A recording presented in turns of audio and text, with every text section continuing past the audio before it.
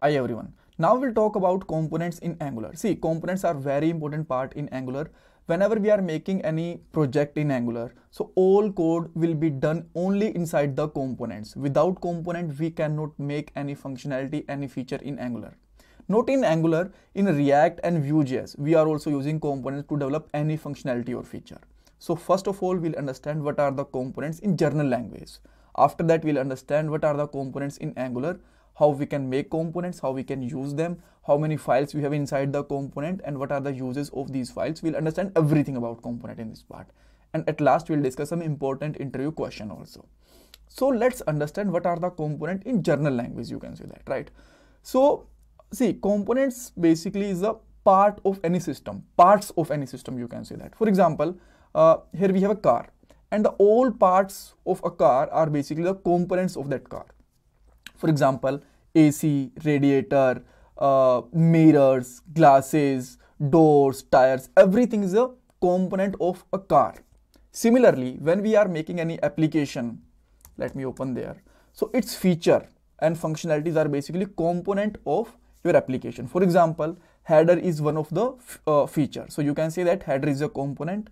Then sidebar, left sidebar is another component. Right sidebar is another component. That start a post area, this is the another component, and that drop down area is the another component. And keep in mind, we can use one component inside the another component also. For example, as I told you, like in general language, so if we have a tire, then inside the tire again we have some another component. For example, it's wheel and tube. These are the basically component of the tire, you can say that, right? Similarly, in your project, so when you are making a drop down, inside this drop down we can have multiple component. So first one is this, for example, first one is this profile area is the another one component. Account details and manage, these are the another component. So I hope now you get my point, like what are the components. So whatever feature we are making in Angular application, either they are header, footer, sidebar, pages, everything is a component.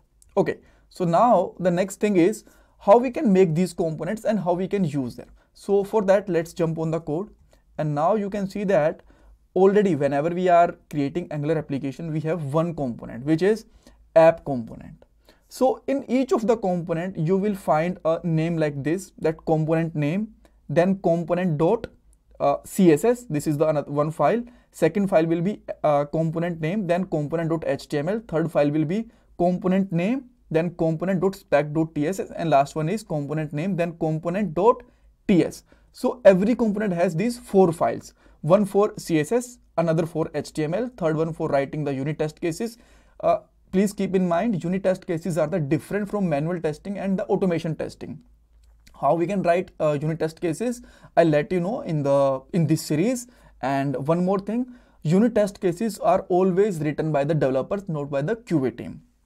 And last one is .ts file. Here we'll write our logic and API call and whatever we want to do in the TypeScript or JS. So now let's say we want to make one more component. How we can do that? So just simply write there ng generate and component and your component name. So let's say I want to make a component with the name of login.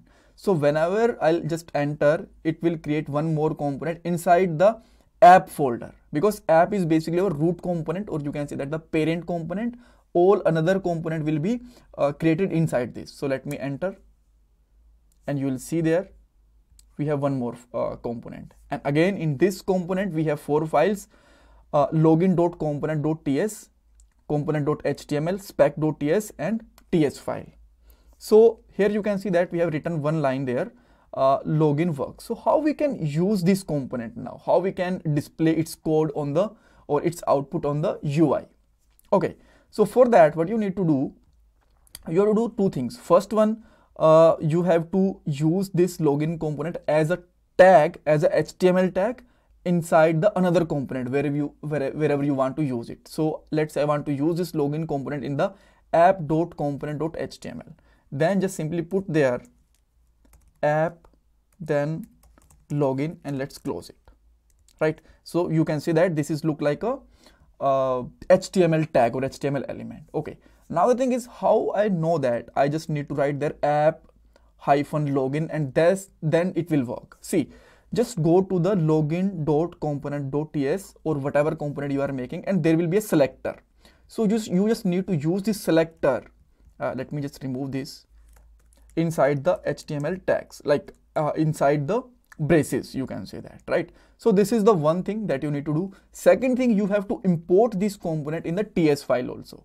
So there you can see that app.component.ts file. So there is a imports. So here you have to import the login component. So this is imported, and now if you just see there, login works. So let me just make some changes inside the login component.html. So let me use their h1 tag and put their login component, not components, component, and this is working. So let me add there some style, background color, and you can see that sky blue, and this is perfectly working fine. All right, okay. So the next thing is to create or to you can say that make the components. You can use a short command also. In previously we used their ng generate component then login, or either you can use their ng g for generate, c for component, and your component name. So let me make the another component name with the, let's say,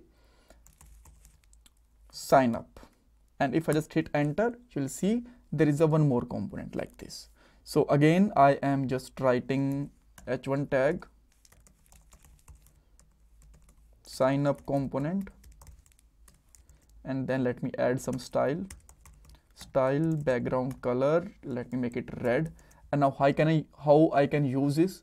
So where you want to use this, let's say we want to use it inside the app.component.ts. So first we have to use its selector there. So what is this selector name? You can get it from there, app sign up. So let's use it like this. And another thing, we have to import it inside the app.component.ts file like there. So let's simply make their sign up component, and here you can see that sign up component is like this. All right, okay. So there is a one more question can be asked in interview. Can we change the component selector name? For example, in the app.ts, here you can see that we are using app-sign up. So let's say you want to just make it sign up only like this. You don't want to add their app and hyphen. How you can do that? So for that, first of all, you have to change its selector also, right?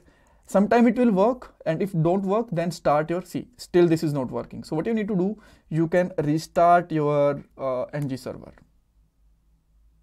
and then you can refresh your file, or it will be automatically refreshed, and this is completely working fine. Okay, so in interviews they can ask what are components, then what is the command of making the components, and how we can change the selector name, right? Thank you so much for watching this part. If you have any doubt, confusion, you can ask me in the comment section.